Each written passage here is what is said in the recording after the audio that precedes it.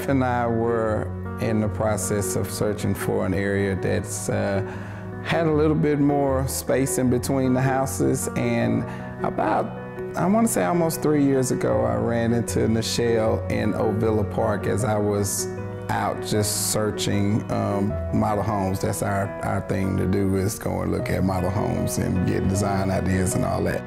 When we first saw the model home, awesome, wide open, a lot of features from the cabinets in the kitchen with the spice racks, I believe it is, that's on the side, the details in the ceiling, the master bathroom in the place, and there's something about a wrought iron stair, spiral curved staircase that just says grand entrance to me. So those are the features that I would point out most about this home.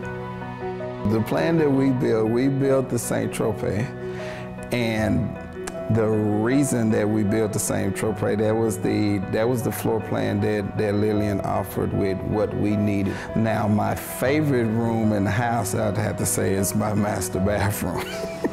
We were allowed to make some changes, and I completely redrew the whole thing on how our master bathroom looked. So we were able to add some square footage and move some sinks, tubs, toilets, shower, and all that around. And that is by far the best feature of the house to me. If you're looking for just that space that gives you just enough peace and quiet in a country setting, Bryson Manor is definitely the place to be.